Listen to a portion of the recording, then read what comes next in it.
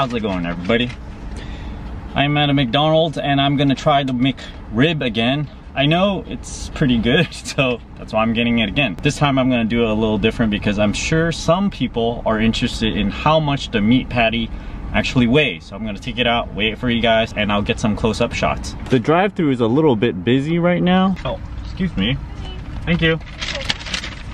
So you can do curbside pickup and kind of skip the line, you don't have to wait. So here it is, the McRib. Why do they make it come and go? So it's kind of like a bit of a scarcity thing. When you can't get it all the time, you just end up wanting it.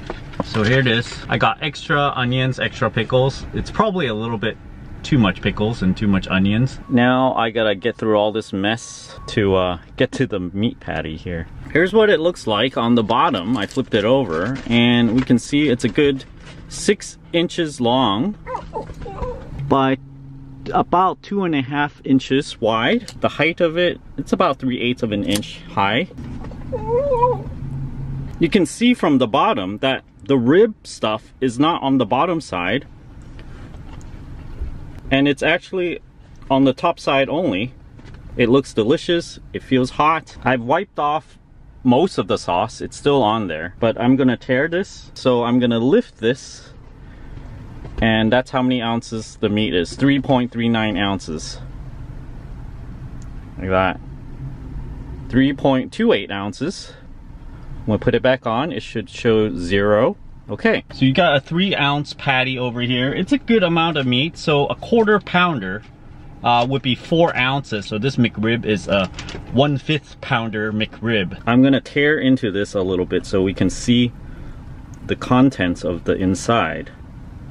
Here you are. So you can see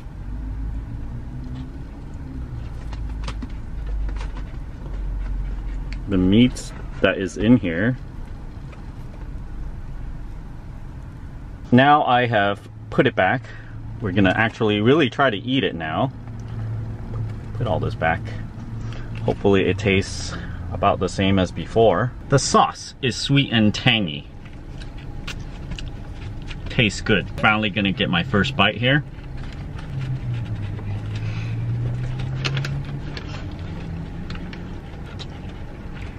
I like it. I mean, I've had it before. It doesn't look very good after I tore it up, but it has this nice pork flavor. I'm not sure how much filling they use inside the pork here. The dog probably smells it and wants some.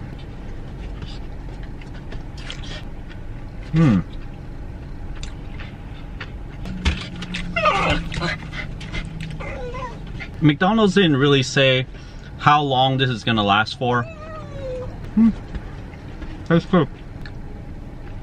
So over here in the Bay Area, this McRib costs $4.49 plus tax. But I used the Cash App thing and I got 10% off.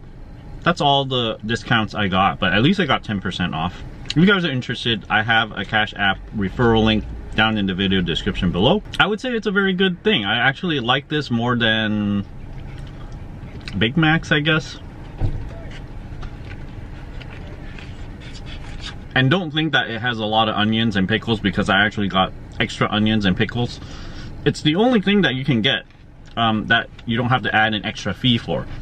Interestingly though, if you remove the McRib patty, they don't deduct a whole bunch of money out of it in case you want to go meatless. It's weird how they don't just make it a permanent menu item. I think if it becomes permanent, then no one would ever actually, you know, think it's all that special. Kind of like the chicken fillet or something. Kind of reminds me of a sausage patty, like the breakfast sausage patty, except it doesn't have as much black pepper and it's not as salty. So it's a good thing.